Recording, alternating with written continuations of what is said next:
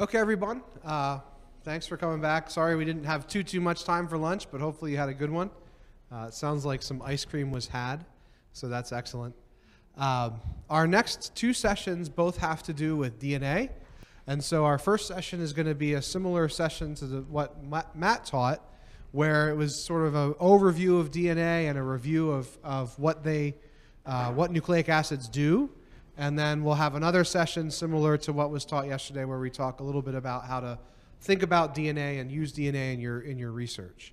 And so both of those sessions will be taught by my colleague here, Dr. Chris Johnson, who's one of our newest faculty. Actually, we hired 3 last year, but our newest biochemistry faculty, that's for certain. So without further ado, take it away, Chris.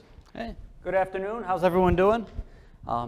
Thank you for the opportunity to be here. I'm always excited to talk to new aspiring scientists and share some information. So today we're going to talk about, as Nick mentioned, we're going to talk about nucleic acids. This is going to harken back to my PhD training. I'm a structural biologist by training. I've been in the hospital world for about 15 years. These days I study ion channels in the heart and what makes your heart beat, what happens when it goes wrong, and what leads to disease. But really this is what I was developed most of my roots in, was structural biology of nucleic acids. So if you look up here on the left, we have a schematic of a person, small little diagram. And if we zoom in, as my four-year-old son always asks, what makes that up? We have a bunch of cells, right? So who can tell me what's inside a cell? What does this represent?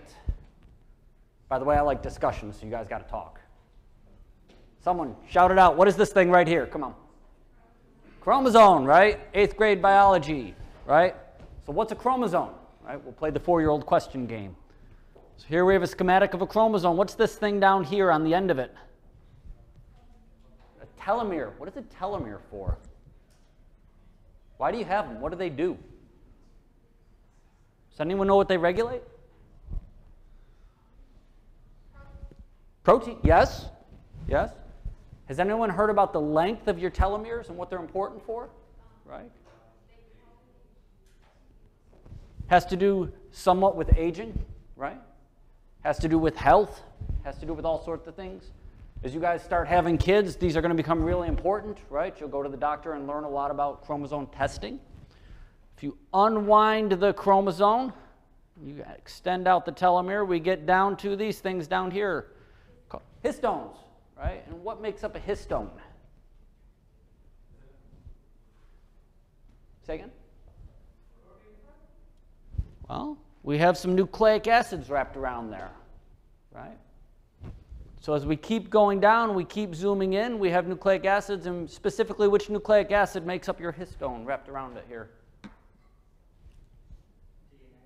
DNA, right? So DNA, deoxyribose nucleic acid. And if we zoom into the DNA, you can see that it's actually made up these intricate little base pairs. Now, most people in the medical world assume DNA is just a string, like a shoelace. But in fact, DNA is amazing. There's a tremendous amount of structural features to DNA. And what you'll notice is DNA that you classic double helix here compacts up into these very highly organized systems. Why would your body want to do that? Why do we care? How many base pairs make up your genome? Any idea? How many do you have? Somewhere around 8 billion, right? That's a lot of information, and you got to put it in an itty-bitty tiny space. Okay? So one of my postdocs that I did over in Nashville, an advisor I worked for, he studied how these things replicate, which involves actually unwinding, unpacking all this information. So understanding structural features of this can be important for just about any aspect of life you can think of. What happens if you can't copy over DNA correctly? We'll talk about that later, actually. All right? So question for you guys, how do you study DNA? What could you do? Has anyone seen one of these before? I see some heads nodding. So what is this? Someone shout it out. Tell me what this instrument's called. NMR, right? Nuclear magnetic resonance spectroscopy. Right? Now, in the hospital, we don't like to call them NMRs. Right? We don't like to say nuclear. Based on the same technology as an MRI with just a few tweaks. Right? But same principles. It's a giant magnet with some radio stations in the bottom. We emit some radio waves, and we have them come back. And I'll tell you, when I found out what this was, I realized Hollywood didn't have anything on being cool or sci-fi. What we can do in real life is so much more amazing than what's in the movies. With a magnet and radio waves, we can determine the structures of DNA. I'm going to tell you a little bit about that today. All right, so first thing, what makes up DNA, or what's the other one here? RNA, right? What's the difference and why do we care?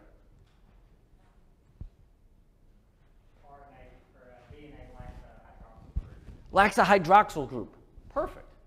Where is it missing that hydroxyl group? Who wants to take a guess?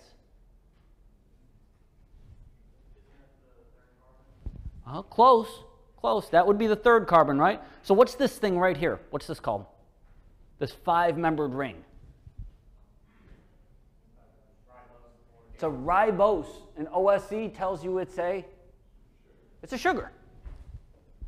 C1, C2. So you were close. C2 is missing deoxy, right? Missing the oxygen on there, right?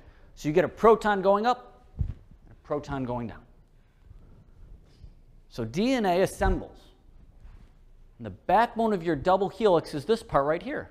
You have a phosphate connected to a sugar. That comes down, connects to another phosphate. Where does the nucleic acid go? Where does the base sit? Right there. On the 1' carbon, right? Okay? So DNA is going to assemble into a series of polymers, if you will, right? Those polymers are going to get packed up into structured, repeating segments, right? And they're going to carry the genetic information. So DNA is the blueprints. Well, then what's the RNA for? Does anyone remember the Human Genome Project? Right? Big thing in the 90s. What was the major punchline of the human genome? Does anyone know? Sequenced for the first time human DNA. What did we find out? Found out that humans and earthworms have roughly the same number of genes. Genes are the regions of DNA that encode proteins, right? So a gene is a blueprint for a protein. Think about that. Are you more complicated than an earthworm? Hopefully. Hopefully. Maybe I don't want to go there, but, right? The cellular complexity inside an earthworm, I'll tell you, it's a whole lot more simplified than a human being, right? What makes us special? We're compartmentalized. We have specialty types of cells, right? Well, how do we get that if there's only a similar number of blueprints? So DNA, what happens to DNA? How does it get from DNA to RNA? Does something just come along and delete the hydroxyl? Transcribed. Right? We have a process. So we have transcription from DNA to RNA, right?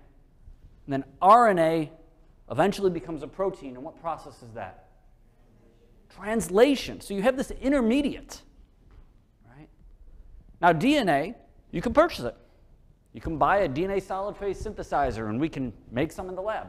It's actually pretty fun. You just program it in, out comes DNA. And you can work with it. Can have undergrads characterize it. It's pretty stable. You could drink it, no problem. Wouldn't recommend it. Don't do it on our campus, please. RNA is a different animal. RNA is different here. It becomes susceptible to cleavage. It falls apart really quick. Okay? So this is designed to be this fleeting intermediate. But what does it do? What is the study of RNA? Why do we have it? It was a field that was born out of the Human Genome Project. Does anyone know? Have you ever heard of epigenetics? Epigenetics, right? RNA can dictate and modify the production of proteins. In amazing ways, we find out that RNA, and still today, there's major discoveries being published. Not too long ago, we find that there's these small coding RNAs that are really important for everything. I just worked on a project with folks in Holland where we found RNA actually controls an inflammation pathway in the heart that leads to edema and heart disease. Right? So RNA does amazing things that we don't truly understand yet. Right? So there's just a vast amount of information encoded in DNA structure, in DNA properties, and in RNA, and ultimately the production of proteins. So the general analogy I like to give with this is a protein is kind of like a construction equipment inside the city. If you think of your cell as a city, the proteins that are made, they're the factories, they're the trucks, they're the heavy equipment, right? Your DNA is the blueprints. The RNA is all the workers that's going to tell you when to make it, how to make it, what timing to put it in. You know, should we make more? Should we modify the plans? So that's how all that fits together. My goal today is to get you guys excited and curious about this. I don't plan on you retaining any of this, but I plan on you getting excited and be like, wow, that was cool. Maybe I want to learn more about that, right? Sadly, I do not work with this stuff anymore. Like I said, ion channels these days in cardiac physiology. But all right, so nucleotide, nucleoside, and phosphate. So we said, so what is this? DNA or an RNA? Why? 2' and a 2 double prime. Very good. All right, so what would be different with the RNA? Which one would we be missing? The top one or the bottom one? Bottom one's usually missing, right? All right, so we have our phosphate here, surrounded by oxygens. What would be attached off this phosphate? Where would this go? Go to a hydrogen normally, but it would actually connect to another one of these down here at the C3' position. All right? So nucleotide is the name for a nucleoside plus the phosphate group. All right? So naming convention. Why are names important? Why do we have so many names in science?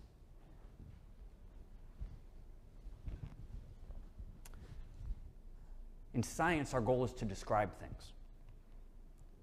In order to describe things correctly, we have to have precision with our language. So something I feel like I'm repeating more and more frequently with folks, I think we're losing as a culture, is the ability to accurately describe things. In order to communicate what you're working on, you must understand the vocabulary first. If I were to teach you to be an auto mechanic, right? As a hobby, I work on old engines for cars. But if I were to teach you to work on cars, I can't teach you unless you know the tools, and you know the names of the tools and the names of the parts. And science is the same way. You have to know the vocab. So how do you learn the vocab? What's the best way to do that? What do you guys think? What are you doing right now? Take class. Great. Read some papers. Talk to your friends. Talk to other people. Science isn't something you can pick up and just do for 30 minutes a day. You'll find out if you have the disease of being a scientist, you become addicted to it, right? You live it. You read about it. You study it. You get excited about it, right? And if you don't learn your vocab, you get up and you communicate one thing really quick. You don't know what you're doing, right? So vocab's important. It allows us to accurately characterize and describe things. All right, so what are these right here? What do we have? Hearing whispers. You gotta speak up. I can't hear y'all. All right, we have purines, right? And pyrimidines. But what are these? Nucleic bases, right? The building blocks of life. Adenine, guanine, cytosine, uracil. Is that DNA? RNA. Very good. Thymine. And what goes to what? A pairs with T, usually. G pairs with C. What about this one? Adenine. What's the difference here between uracil and thymine? The methyl group on the end. Very good. Some more names, right? Purines. Well, let's back up. Purine, short name, big base. Pyrimidine, long name, small base. See that? Short name, 2 rings. Big name, 1 ring. It's backwards. It's one trick that helped me remember that. All right, so purines, we have adenine, guanine, nucleoside, nucleotide, nucleic acid. Okay? Handy to get these things. If you work with nucleic acids, cut this out, tape it on your desk wall, tape it to the side, put it on the inside of a notebook, keep a cheat sheet, right? You'll never know when it comes in handy. So nucleic acids are polymers. We mentioned this, right? They connect. They connect via this phosphate group here. All right, so you have a 5' end. Why 5'? Where do we come up with the 5 from? If we look at the carbons, we've numbered them. 1, 2, 3, 4, 5. See that? So we're going to call this side the 5' end. And as we come off the 3', we connect down to the other 5'. Down here, off this carbon, off the sugar, we call this the 3' end. So DNA has directionality. Right? So when we write a sequence, we typically write it from 5' to 3'. Right? And it matters.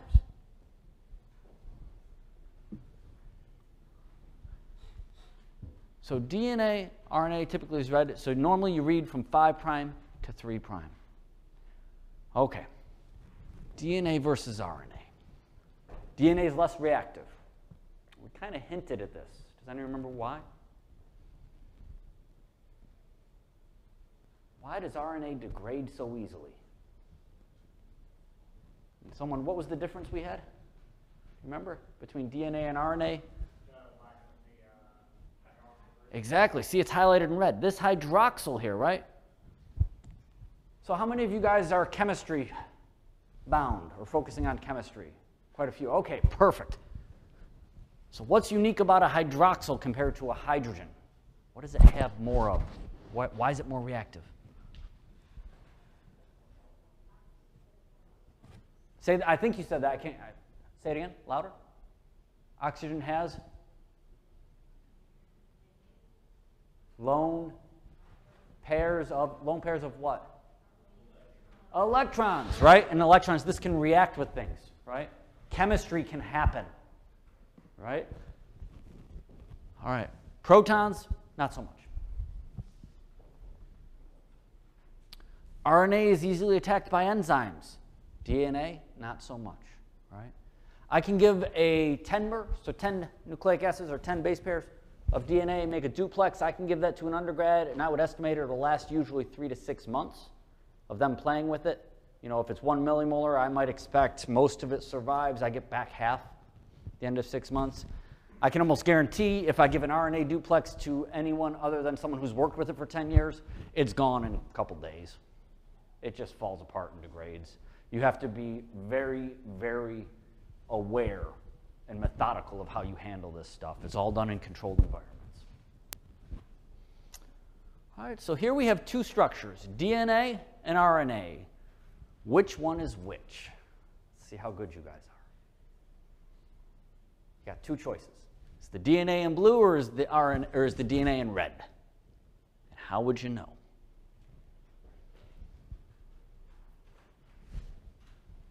Take a guess. What do we think? How many vote for DNA in blue? Raise your hand. How many vote for DNA in red? Raise your hand. Oh, okay. How many of you are just confused and don't want to vote?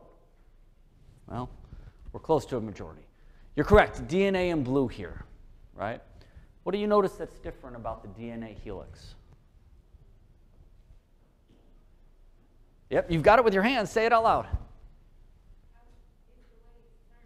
It's the way it's turning. You're right. The bases are planar, right?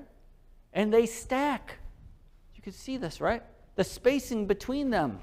You can see nice, even gaps. This results in a nice helix that twists around. When we come over here to our RNA, what do you notice? There's a property called the tilt that changes between the planes and the base pairs, right? You think this is important? Make any difference? Why would nature do this? Why would nature spend energy making this different? Think about that. I'm not going to tell you the answer right now. Think about that. All right. Who's heard of Watson-Crick? Right? Hopefully everyone, right? Watson-Crick. Standard. If you've heard of A to T, G to C, you've heard Watson-Crick. So I was a high school chemistry teacher many years ago. We taught this in 8th grade, or we at least exposed students to it so they could sound good at trivia. Watson-Crick, two scientists, right? They characterized the structure, reported the structure of a DNA double helix. Revolutionary at the time, right? They didn't know, prior to Watson-Crick, we didn't know if the nucleic acid content was on the inside of the helix or on the outside, right? This was a seminal contribution to science. Helped us start to understand how things work. So base pairing, all right. So we have our A to T base pairing, and how many dashed red lines do we see? 2. So really interesting. If I take this T and I put it in solution in water, this proton on this nitrogen is labile. Okay? What does that mean, labile? Can exchange. Protons on water can exchange with this over time. Can go away. But if I partner it in a base pair, it binds to the T and it traps it. And all of a sudden that proton stays around longer. And why I get excited about this is with the magnets and radio waves, I can put magnetization now into this proton. And it hangs around long enough where I can have it relax. And as electrons relax through a magnetic field, I can pick up a signal. And I have a way to measure if this base pairs. I can tell you if this is bound to the oxygen, right? We can look at different spectra and start to characterize how these things come together. G to C. You'll see that how many red dashes are there? 3, right? So if you had to guess, which is more stable, AT or GC? Question? So why is there a tilt in the RNA strands? Is that because of some kind of steric interaction? I'll tell you after the class. I want you to think about that. I want you to think about what it's used for. What does your body need it for? Right? So we have GC more stable. We have AT a little bit less. So if we're thinking of stability of a complex, if you have more GCs, do you think this melts or comes apart easier or harder? More or less energy? More energy, right? Does anyone know what we call, there's a physical property we use to describe how much energy is required to take apart DNA strands? Anyone want to take a guess? What's it? You guys are becoming scientists. Some of you already are. So how would you measure, let's do a thought experiment. How would you measure how much energy it takes to take apart 2 DNA strands? What's the type of experiment we could do? Melting. Okay, so what's involved? What do we have to do? DNA melting. Say that again. Sorry. So what's in... But how are we going to do it? What are you physically going to do? If someone says, okay, I'm going to try a DNA melting experiment, what's involved?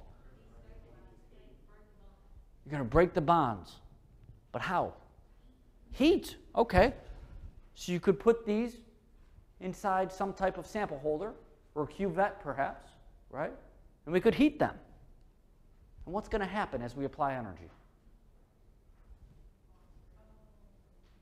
You're going to start breaking some bonds, right? And we need something to monitor. What do we monitor? What property could we monitor? Yes, you can. Yes, you can. UV vis changes. And in fact, single-stranded DNA has a higher absorbance than duplex DNA. Does anyone know why? Has to do with base pair stacking, right? But okay, so we've got something we can monitor, something we can control, so we can learn something.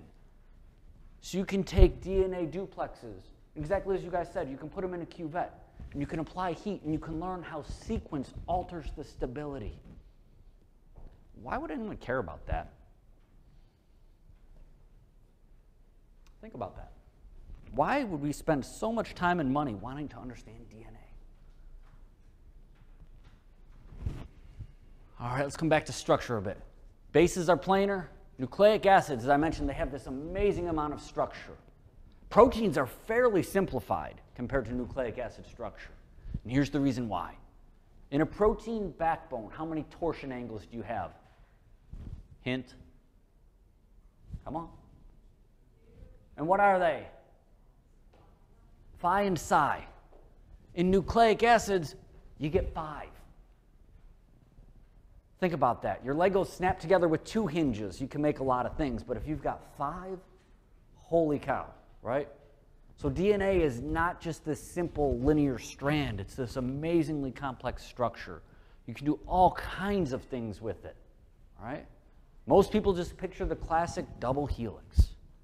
We can do lots of things. DNA can form all different things, many of which have physiological relevance. So in addition to 5 torsion angles, this sugar ring, we've kind of misled you a little.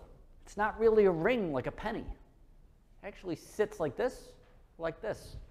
There's a pucker. Did you guys ever play with those little toys? It's a little rubber half a circle. You can push the one side in and let it go and it pops back out, right? It's got a pucker to it. Nucleic acid is very much, the sugar ring is like that. It can have 2' endo or it can have 3' endo. One side up or one side down. Okay? The change in the DNA sugar pucker influences the angle of the backbone. So this is just another property we can characterize, DNA sugar pucker. And that tells us, and it should correlate to the backbone angles in the DNA. So you can do all kinds of experiments with NMR. You can measure things called coupling constants, and you can actually calculate the percentage of how much of your DNA is in a 2', or we call that a north or a south position, 3' endo. And you can get the relative populations. This gives you insights into the DNA structure. Again, why would we care about the structure? Well, what if I wanted to make a therapeutic that bound a specific sequence? Maybe I want to find a narrow minor groove, right? Maybe I want to find a fat major groove. Well, now we can start to look at things, and people have discovered that AT-rich sequences give you narrow minor grooves. You can make specific drugs to bind in narrow minor grooves. You can exploit some of these properties to achieve specificity, right? The whole idea is getting your molecule where you want to go without messing with other things. So in order to do that, you have to understand the system around it. All right, so just like proteins, right? Proteins are made up of amino acids, as we talked about. You can have a sequence. This little D stands for the DNA or deoxyribose, right? Then the base, so DA, DG, DT, right? Or we can write it all in caps, AGTC, right? Remember RNA, what's different with the RNA? The T becomes a U. All right, as I mentioned, there's many different structures. So you can see here, if we make 2-dimensional representations, you can make knots, you can make cruciforms, you can make holiday junctions, hairpins, bulges, right? So I think during my PhD, I characterized 8 different nucleic acid structures. Understanding RNA structure was important for understanding where retroviral integrase, things like HIV, how they assemble and attack, and where they integrate into the human genome. Understanding DNA structures was important for understanding different cancer therapeutic treatments. Right? We can make DNA, RNA hybrids, and we can modify the backbone to try and develop something called an antisense treatment plan. This was something that was in vogue, if you will, in the late 90s. It's now coming back, right, and becoming one of the hottest treatments out there. So understanding these structures can be really important. So we have A-form DNA, we have B-form DNA, and then my PhD advisor actually characterized this here, as he would say Z-form DNA. He published this in Science back in the late 80s up in Calgary. So Z if you're from Switzerland, Z if you're American. Right? And so this is really wonky and really different. So DNA can do many, many things. All right, so you have all these torsion angles. There's a book from Blackburn. You don't have to memorize these, but know what they are. These provide descriptions of all the different structural properties, right? Again, giving us ability to have precision in our descriptions, having the ability to communicate information. Not just here's a picture, but what are the properties that you need to know about, and why are they important, right? Is 146 different than 166, right? That depends. What's the question? What's the level of precision we have? Well, it gets crazy. We often think two-dimensional, but DNA can do crazy things. This starts to look like a bowl of pasta with my son playing with it, right? It tangles all up. There's things called tertiary and quaternary structure. So primary structure is driven by sequence. Secondary structure, we have things like helices. We can organize and tie knots and loops and make tertiary structure. We can assemble different molecules into macromolecular quaternary structures. And we can start to build miniature molecular machines. And that's where it gets really exciting with what happens in physiology or inside your body. So, wanted to give you guys a little bit of appreciation for why all of this matters. Your body encounters DNA damage on a phenomenal rate. When I say phenomenal, I mean you have 100,000 lesions. 100,000 things happen to the DNA in your body per cell, per day, or per hour in UV light. That's a whole lot of damage. And these are the blueprints that keep you alive. Healthy human heart. Healthy human cells, sorry, forgive me. Too much in the heart world. Healthy human cells. 10,000 lesions per day, right? Stay out of the sunlight, you still have a problem. Now your body is amazing. It has evolved and it's developed these repair pathways to fix all of this. But what happens if it doesn't? You accumulate errors. You copy over errors. DNA damage is the major driving force behind cancer. And I bet you probably at least 50% of the people in this room personally know or have experienced some form of cancer or know someone who has in their life, right? Understanding these structures, understanding how these things work, allows us to understand the disease and to develop ideas on what to do about it, right? This is where the science is at. It's not some glowing green test tube that you mix together and push a magic button. It's knowing how it's made, knowing how it works. Maybe it does become a glowing green test tube someday, I don't know. All right, so I mentioned magnets and radio waves. This is actually an NMR sample. This is a 1 millimolar DNA RNA hybrid sample. We took a strand of DNA and we put some RNA together, all right? I put it inside these magnets and I pulsed it with radio waves. Holy cow. We get back some interesting signals, some radio frequencies, and those frequencies depend on the structures. And so each one of these protons has been color-coded based on its local environment, and it gives you back a frequency. That radio frequency observed occurs in this region on our spectra, and we can learn about the different protons and where they are, right? So we have a way to mark and characterize the local environment. So we can actually take our DNA and we can play more sophisticated games.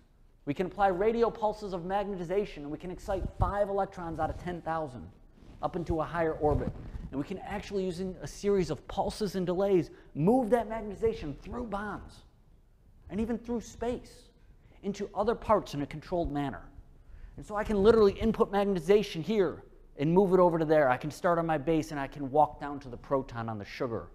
And I can check the distance through space. I can go again and move it through a nuclear Overhauser pulse sequence. I can move it to the next nucleotide.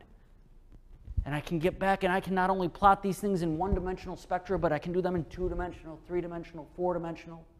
You can sort them out up to 5. Now I think 9-dimensional NMR spectras are possible. And eventually we play crazy games of connect the dots. It's the ultimate Rubik's Cube. You sit here and literally track with this sequence, and I'm like, well, if this base is here and I know this environment, this is a simple two-dimensional NMR nosy homonuclear proton-proton spectrum from a DNA-RNA hybrid. You can see we can walk these pathways, and you can learn, look, this peak's intense, that one's not so much, this one a little bit, here it goes, right? I'm learning and studying and characterizing what's going on. And man, it's fun. It's wild. Okay, so we can look at this. We can also study other things besides treatments. Does G normally go to T? Does it pair? It's unusual, right? We call this a mismatched piece of DNA. And in this study, I was looking at how does the sequence surrounding either side affect it, right? So you can have a GT mismatch, but if you put it surrounded by an AT, well, we get a gap in our sequence when we play connect the dots there. If I put my GT and I put an A here and a C there, well, now it's different. Look, it's shifted where the weak point is. This makes a difference. And what we were doing is looking to find a signature. How does a DNA repair enzyme find where to fix the problem? Because maybe we want to help it, right? Maybe we want to make it so you can fix all these DNA mismatches. Or maybe we want to break it. So when you have cancer and we give you a chemotherapeutic, your repair pathway doesn't hang on to the bad cells, and we can kill them with less toxin and save your other cells or organs in your body. So understanding this stuff is important. So we can characterize macroscopic properties. We can do things with residual dipolar coupling, and we can look at how damaged lesions actually bend over DNA helices and unstack the base pairs. And if you follow the molecular wire theory from Jackie Barton, it might be that this unhinging unstacks DNA and allows the repair mechanism to find the 1 out of 8 billion base pairs that's broken and ultimately signal for repair. All right, so let's have a short discussion because we're running a little bit behind. But what do you guys think? Giving you a few examples. Technologies that have arrived from DNA, RNA, structural biology. Who wants to take a guess? We've talked about one of them a little bit, right? Something called an antisense approach. Have you guys ever heard that before? So the whole concept of antisense was if I put DNA strand plus RNA strand, the body doesn't like it, right? So there's an enzyme in your body called RNase H, and it comes along and degrades the RNA. Okay? What happens? Well, that DNA is free to go off and bind something else. And if we make a specific sequence, 9 base pairs is enough to confer unique binding anywhere in the body, to any part of your genome, just 9 base pairs. It's amazing. We could achieve selective targeting of certain regions, couldn't we? And have those degraded and take out RNA signals. And this was a huge rage in the late 90s, right, when we were working on it. The problem was the RNA or the DNA got degraded before it should, trying to get it into the body. But since I was at a meeting in Switzerland, they're starting to work this out. And it turns out they can put different unique sequences on either side and protect it. They can modify the backbone, and they can protect it and have it work. So probably more famous than this nowadays, DNA repair was utilized uniquely, intentionally, to make modifications in things. Has anyone heard of CRISPR-Cas9 gene editing? I see some heads nodding. What does it do? Someone tell me. You can edit genes. Oh, cool. So what? Big picture. My care is that you guys have some semblance of a big picture. So what does CRISPR editing do? What does it give us ability to do? If I want to study a heart arrhythmia, and I know that's driven by a broken sodium channel, right? How am I going to do that? Can I take a person and just take their heart out and hang it up in the lab and start doing some experiments on it? No, not a good idea, right? Can I take a mouse and do that? Maybe. It's expensive. In the old days, I had to use siRNA, silencing RNA, knock it down, change it, modify it. What does CRISPR allow us to do? If you fix the mutation, the body can make the proper channel protein that it needs. Well, you could go in and change actually a polymorphism. You're right. You could go in and possibly correct it, right? One of the coolest examples I heard of is a man named Eric Olson. Are you guys familiar with muscular dystrophy? Right? There's a protein called dystrophin. The problem with muscular dystrophy is you have 2 copies of it. One of them is the only one you need. The other one, if it's made in a muscular dystrophy patient, if it's only made incorrectly, has a premature stop codon, you wind up with garbage protein littered all over the cell, right? And so Eric's group figured out a way to go in and move that stop codon so you only make the one good copy. And the last I'd heard when he was giving a talk over there in Lady Ableret, they literally took a girl, pretty much had a very short terminal life. And they didn't just cure the disease, they removed it.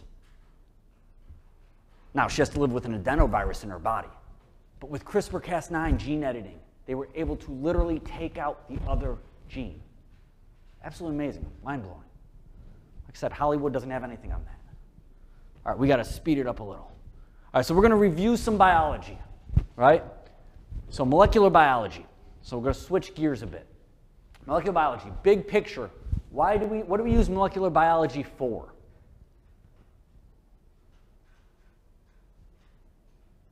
So let's come back to, I want to study human heartbeat, right? I want to study the sodium channel. Where do I get my protein? In the old days, I could go down to the slaughterhouse and I could get a cow brain and I could purify my protein from there, right? I work on a protein called calmodulin. It's a calcium-binding protein. At best, there's 30 micromolar in the brain. That's not bad, but it's awful tedious. But what do you do about an ion channel that's around in 20, 30 nanomolar concentrations? Kind of up the creek. Molecular biology gives us the power to manipulate the genetic information inside a bacterial cell, right? And we can use this to make recombinantly expressed proteins. We can overexpress them, right? So eukaryotic animal cells has a nucleus where your DNA is stored. There's membrane-bound organelles inside them, so these are the various components. We'll go a little quicker through this. Intro to biology, you have prokaryotic types of cells. Remember, there's no nucleus. DNA is not linear, but circular, right? No ends. So you have these circular loops. No organelles, but ribosomes. What's a ribosome do?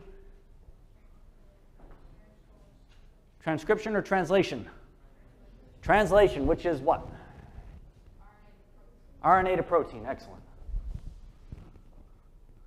All right, and it's crowded. So the central dogma. DNA goes to, what's that M mean? Messenger RNA, right? We said RNA does many different things. Epigenetics, it regulates a lot of stuff. But some of the RNA encodes for protein. Synthesized RNA from polymerase, RNAs form 5' to 3', right?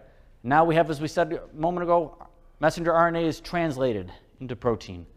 Proteins are extruded from the ribosome. So believe it or not, a new emerging research interest that everyone thought was already established. How does the protein get from the ribosome to the membrane? In the ion channel world, we all assume the classic dogma that they go to the Golgi and the rough endoplasmic reticulum and then they're chaperoned to the membrane. And it turns out that's not even remotely true. There's all kinds of different things that go on. So the Wild West and the frontiers are still out there. It's not all solved, right? So understanding how protein's made, there's a lot of big money going into that again. So here you have your genetic code. Remember that there's many ways to make an amino acid, right? Why are there many ways? Why don't we just have 3 codes? Or 3 letters for one for each? It allows for mistakes. Allows for a little bit of directed evolution, yeah. Right? It allows for complexity in the system, right? It allows for organizing the information in a simplified way and doing many things with it. Reading frames. So a reading frame, how many nucleic acids do I need to encode a protein or a messenger RNA piece? How many nucleotides do I need to encode for an amino acid? 3, right? 1, 2, 3. So ACT, right? So then we can make tyrosine, leucine, leucine. Reading frames are, which 3 are we reading? You could start with ACT, CTT, TTA, right? Depends where it gets fed into the machine, or the molecular machine. All right. So let's think briefly about our experiments here. What's an aqueous buffer?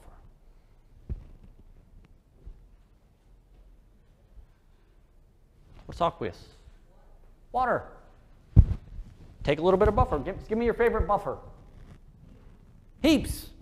So 10 millimolar heaps, right? What's a buffer do? It's a proton sink and a proton emitter. It maintains proton concentration, which we call pH. Great. Is this a good model inside a cell? So I get yelled at this all the time, especially when I'm at the hospital, right? Because we study things in test tubes that aren't even close to the inside of a cell, right? It's the best we can do. So is 10 millimolar heaps similar to the inside of a cell? Let's ask it this way. How many of you would like me to replace the inside of your cells with 10 millimolar heaps?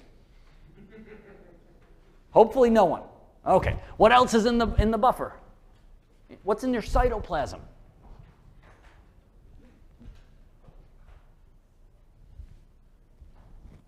Salts. Yes, thank you. How much salts? Roughly.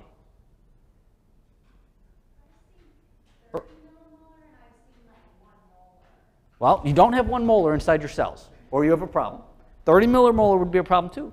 So typically you have around 140 millimolar extracellular sodium, 10 millimolar intracellular sodium, right? You have 2 millimolar extracellular calcium. You have anywhere from 100 nanomolar to 1 micromolar intracellular calcium, all right? There's concentration gradients between the insides and outsides of the cell, all right? I care about those because I study ion channels, and those concentrations drive gradient changes. Those changes change electrical currents, ultimately, which make your muscles move, your brain think, and your heart beat. Okay? Aqueous buffer, there's limitations to our experiments, right? As long as you understand that, then you can appropriately interpret the data. But you got to think about what you're measuring, what your system is that we're describing. DNA. What's the charge on DNA in the backbone? Does anyone know? It's negative, right. There's a lot of, sorry, I didn't mean to. There's a lot of oxygens on the backbone. That gives it a negative charge, right? Likes to bind salt. If we study all of our DNA with no salt, we may not get things that are as physiologically relevant. If you remove salt, you can take B-form DNA helices and drive them towards A-form and get incorrect answers, or maybe not the answer you expected, or non-physiological answers. So how do we make a protein? We choose an expression system, right? E. coli is the most common and the easiest, okay? Is there a protein expression system available? Yes, great. Can you get it from cow brain? Okay, great. Purify it. Do the experiments. Wonderful, right? Always figure out what your goal is before embarking on this. Making a new protein is not always trivial. It can take years, if it's possible, right? For a decade, they worked on calmodulin-dependent kinase, CAMK2, and from E. coli, the best they got back was 10 nanograms ever. And then someone decided to put it inside an insect cell expression, and now you can get back micrograms, right? So you can do all different types of experiments. But you choose a system, you need your sequence, you're going to express it in bacteria, you're going to find out if it overexpressed. Maybe you're making a DNA replication protein. It may mess up the inside of the cell and kill the system itself. There's a lot of trial and error in this, right? As you go down your scientific career, pay attention to what systems are available to characterize. You can spend 2 to 3 years developing a system. Do you get any scientific credit from determining systems? What is your goal as a scientist? What are you most interested in? Discovery, right? How do you communicate your discoveries to the world? Who said that? Say it louder. Starts with a P. Publications. We don't publish developing systems. Publish results. Be aware of that, right? But without this, there's nothing to study. So it's a balancing act. All right, chromosome is circular. Replication starts at an origin of replication. Circulating DNA can be replicated if it has an REI, or reading frame. We're going to have to cut this a little bit short. Lactose on, or lac operator, right? So bacteria want to produce proteins if they are needed, right? How do we control the bacteria to make it do what we want? Why metabolize lactose when glucose is easily available, right? Set of genes under the control of genes in the cell. So all of this has to do with how do we make the bacteria make the protein that we want, right? So recombinant DNA expression, right? Know what it is, know why you use it, know what you use it for. Okay? So lac operators, they prevent RNA polymerase at the promoter region. LAC-Z converts LAC into Gal or glycose by hydrolyzing glycosidic linkage, right? LAC-Y pumps LAC into the cell. So once you have your plasmid of interest in bacteria, and I'm running a little over, what do we need next? Oh, do we go into IPTG? No, forgive me. All right, so here's your plasmid and setup. We have, what parts do you need in your plasmid? You need your gene to encode the DNA, right? And we need some instructions to make the bacteria do what we want it to do, to overexpress. If it only made a small amount of your protein, it wouldn't be of any interest, right? We want to overexpress as much as we can. So IPTG, this turns on protein expression. So the steps for when we're making a bacteria, right? You do your molecular biology, you set up your gene, you set up your template in your plasmid. You then transform into your bacterial cell, right? If we're using bacteria. We then amplify the number of cells, right? Looks and smells like funky chicken soup, okay? It's E. coli. We've modified it so it won't make you as sick, but don't drink it. At IPTG, all of a sudden, your cell's machineries turn on. It starts making protein, all right? Protein expression can be switched on with this. Great. When should you induce? You want to wait till your cells heat something called, you're in lag phase. Here you're in log phase, and then it lags again. Where's the healthiest part on this curve for the cells, for counting them? Log phase right here, right? Where they're multiplying the fastest. At your IPTG, when you hit about 0.6, you're going to make the most protein usually. All right. Best at log phase, as we said. Lag phase may cripple the cells, typically between 0.5 and 0.6. But most importantly, do not recreate the wheel. If someone's already worked it out, read it. If it's been published and you don't understand it, email them, call them. Be efficient with your time, because ultimately characterizing the protein is what's going to get you points on the board. All right, ampicillin resistance. I think we're going to have to go a little bit. How many more do I have? Just one more. So we use antibiotics to stop infections, right? We don't want the bacteria to pick up unwanted things, right? And so summary real quick, DNA structure, nucleic acids and reactions. We can use recombinant protein to make our proteins of interest. Molecular biology allows us to make things so we can study them in better detail. All right. Well, thank you. Sorry, I ran a few minutes over. Let's take a 10-minute break.